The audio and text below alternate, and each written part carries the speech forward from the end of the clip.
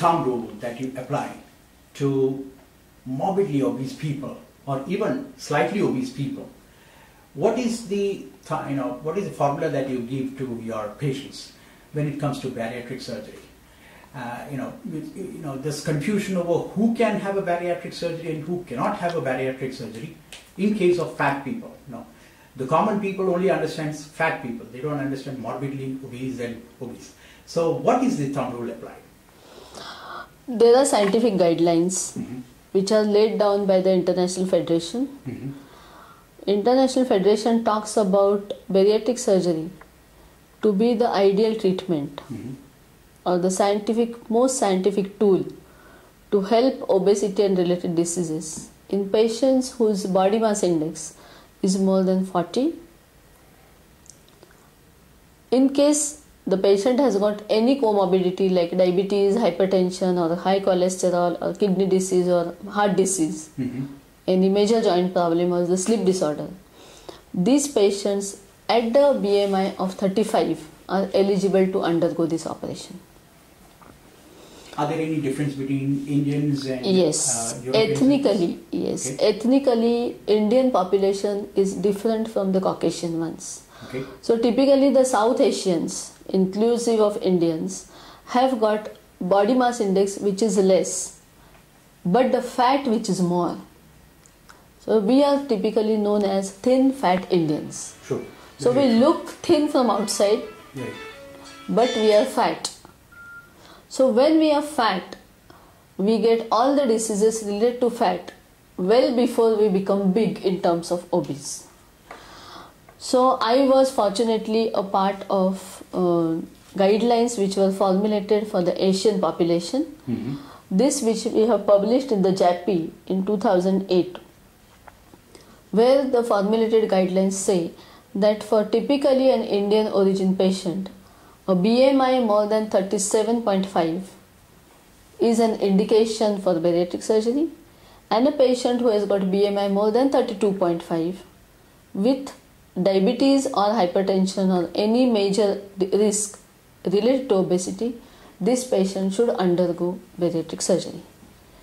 As per the International Diabetic Federation, IDF, a patient more than 30 BMI whose diabetes is uncontrolled with normal practice to attain diabetic control is a patient eligible to go for bariatric surgery. Doctor, that's a very interesting point. Most obese people with diabetes would obviously have uncontrolled diabetes because of the insulin resistance owing to the obesity. True. It's quite obvious that obese people might have to take up bariatric surgery as a only option left. Actually. Right? Yes. Okay, doctor. Now most of our viewers are going to be and readers are also going to be type 2 diabetics. So before surgery, what is the preparation done? What are the requirements? What are the prerequisites for bariatric surgery? Whenever any candidate lands up in my clinic, there is a protocol how to evaluate the patient. Okay. So patient may come with the positive history in hand that I have got diabetes, or they may not be knowing it. Okay.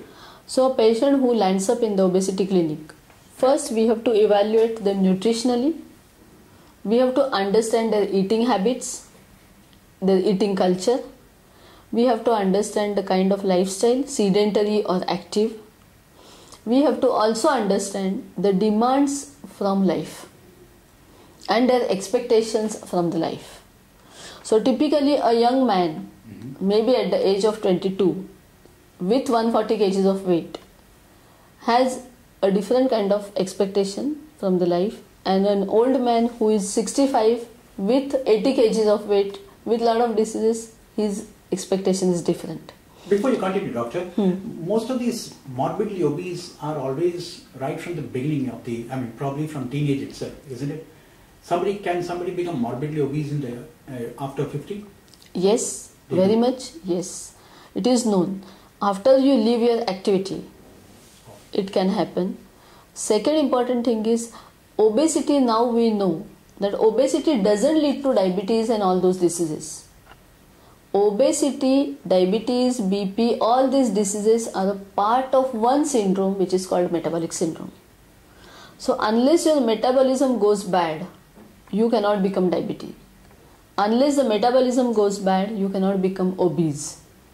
So when we want to treat anybody's obesity, diabetes, all these troubles, we have to treat the metabolism of that person. And for that we have to do, as I said in the beginning, nutritional evaluation, and the other part is the metabolic evaluation of the person. When we talk about metabolic evaluations, we have to know about the cholesterol and lipid levels. We have to know about the endocrine functions like thyroid. We have to know about many metabolic products which come as uric acid. Okay. We have to know about their nutrition. We have to know about their beta cells of the pancreas, how they are responding to the excessive energy. So when we talk about pre-diabetes, we understand that the beta cells are working more, struggling hard to get over with this glucose instability. When a patient goes into a diabetic phase, or it means that the beta cells are now getting into a tired mode. And typically when we tell patients that for obesity and diabetes, do not lose even on one day in starting your treatment, because every day is a damage. Every fluctuation is a damage. Some people are happy about it that my fasting and PP is normal, madam. Doesn't mean big, because you are not doing the complete evaluation which should be done with a continuous glucose monitoring for the day. So if we really go for it, we will understand the fluctuations. These fluctuations we tend to understand with the glycosylated hemoglobin.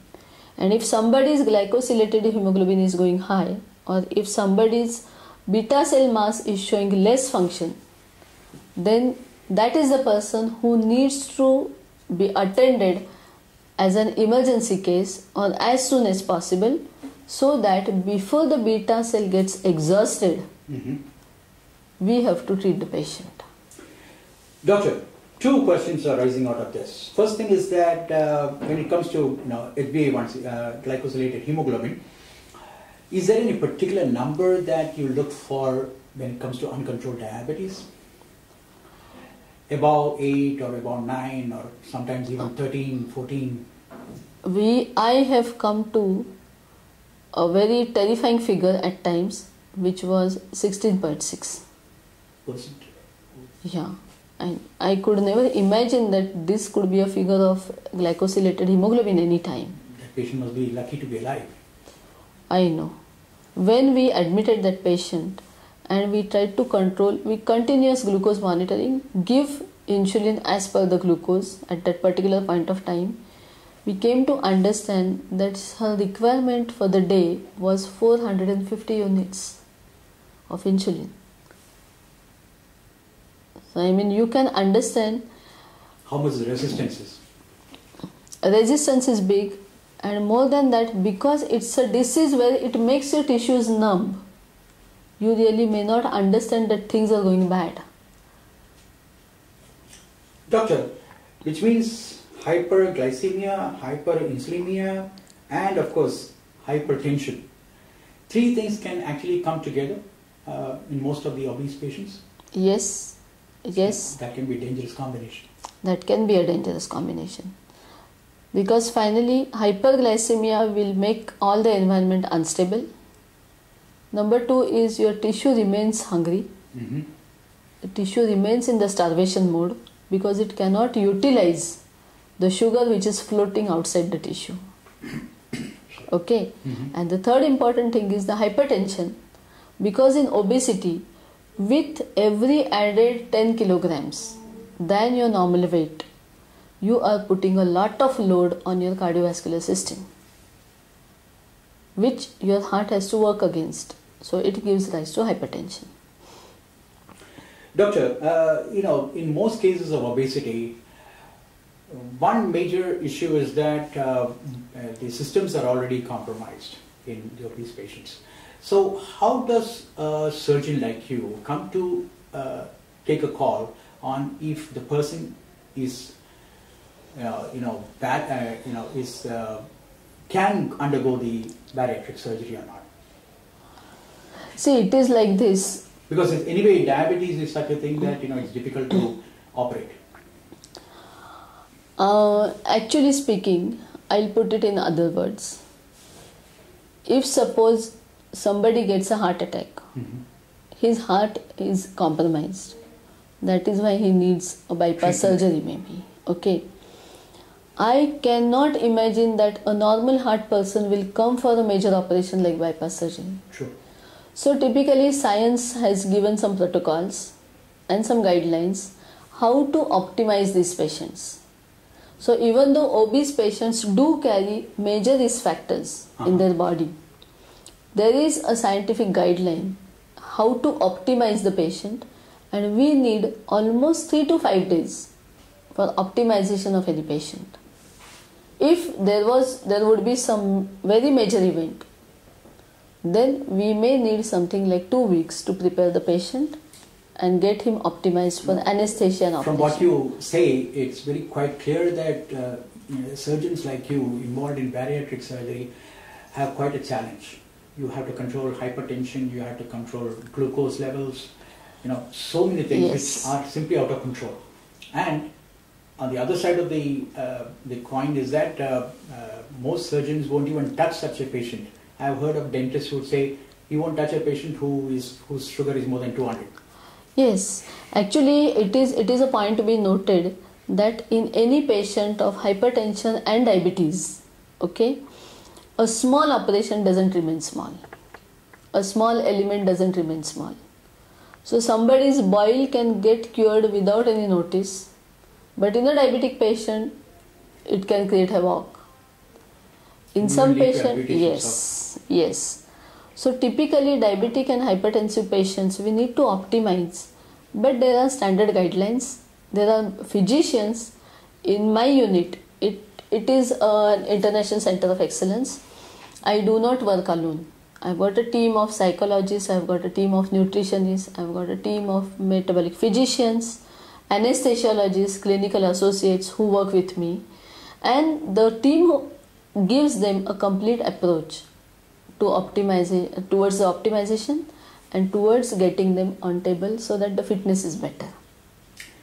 Doctor, what are the complications of the surgery? This is another issue which we often get a lot of mails about, trying to understand, because most of the reports which come in the media are only about complications. They don't talk about the good things that are happening. So very many people are worried about the complications that can come about during the surgery.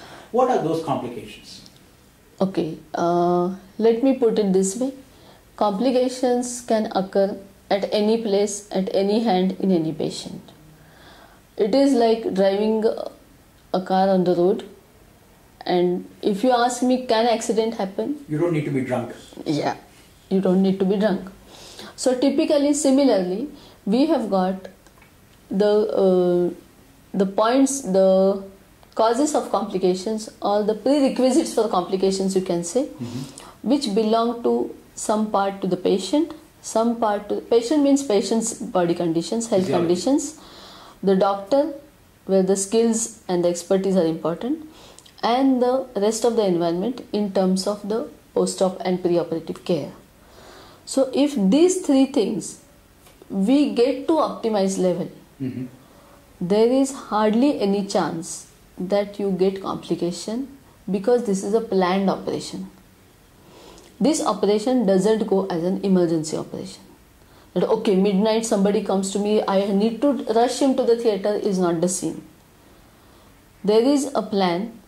We get adequate time for optimization, and there are good guidelines to optimize. If we use good equipment, if our surgeon is skilled with good expertise, if we discuss the whole thing with the family and the patient, give them importance of the optimization period, if my team is geared to take care of them pre-operatively and post-operatively, inclusive of my anesthesiologist, my physician, then touch wood, till date, we have not come across any complication. And if at all any complication occurs, then there are guidelines how to pick them up. Do not wait. As I said, a small boil can be a big thing in a diabetic patient. So in these patients, if at all something happens, then how to treat it very much in time, there are guidelines. And if the surgeon is vigilant, then we should not have any loss of life. Okay. Doctor, most often it is quoted about the pulmonary embolism which happens. Doesn't it happen in almost all surgeries where the position of the patient is top up, head up and leg down? Correct. Pulmonary embolism can happen in any patients. In the patient of metabolic syndrome and in the patient of obesity, the chances are multifold. Okay. Number one. Number two is because typically when we do bariatric surgery, I am learned in France, so I do it in the French position. Typically my patient is literally 60 degrees up. Standing, you can say, slanted, and I am operating. So when these positions come, there is a chance. But how to minimize it? We have to evaluate the patient's chance from the beginning. Okay. We have to understand the coagulation profile. We have to hydrate the patient very well in the previous few days. We have to give anticoagulants perioperatively. And when we operate the patient, we give something which is known as sequential compression device, which will squeeze out the fluid in the muscles and the legs in the vessels towards the heart. This minimizes the chances of pulmonary embolism.